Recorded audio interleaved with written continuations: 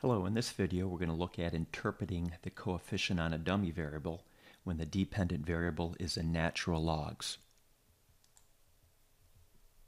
So here we're going to start with a regression equation. We got the natural log of y equals a plus bx, where x is a dummy variable, either 1 or 0. And we want to figure out what is the interpretation of the coefficient on the dummy variable b. So the approximate interpretation is that b times 100 will give the percentage change in y. So b times 100 will give the percentage change in y, not the percentage change in the natural log of y, but just the percentage change in y. Let's do an example. So we have a regression here where we estimate that the natural log of a person's hourly wage equals 3 plus 0.12 times urban, where urban is a dummy variable, equals 1 if a person works in an urban area, and 0 if the person works in a non-urban area, a rural area.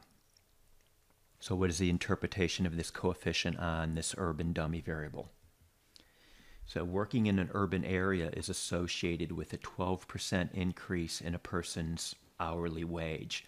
So I just took 0.12 and I multiplied it by 100. Now let's get a more precise interpretation. So same setup here, but if x equals 1, then our equation will look like this. So just x is 1, so it's just b times 1. And then I'm just subscripting the 1 to indicate that this is what we'd get if the dummy variable equals 1. And if I were to exponentiate both sides like this, we'd get that y subscript 1 equals the following, where e is just a mathematical constant at 2.71. And if x equals 0, if we set the dummy variable equal to 0, it's going to be b times 0. So we get this result.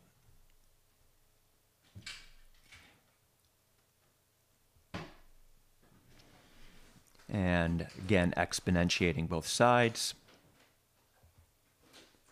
simplifies down to this. So the percentage change in y would be given by this formula. Get it out of decimal, we'll multiply it by 100. And so what is y subscript 1? So from the previous screen, y subscript 1 equals the following. It's e raised to a plus b. What is y subscript 0? Minus e raised to the power of v, all divided by y subscript 0. So now let's just simplify this right-hand side.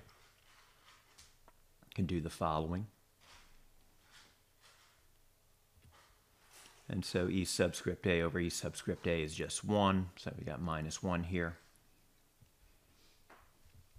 Following the rules of exponents, these a's cancel, and you're left with the following interpretation. So let's going back to our numerical example. The percentage change in the wage from working in an urban area is, so what is b? It's a 0.12. E raised to the 0.12 is 1.1275. Then subtracting 1 from it, and then multiplying everything by 100, we get a 12.75% increase in the hourly wage. Okay, that's it. I hope you found this video helpful.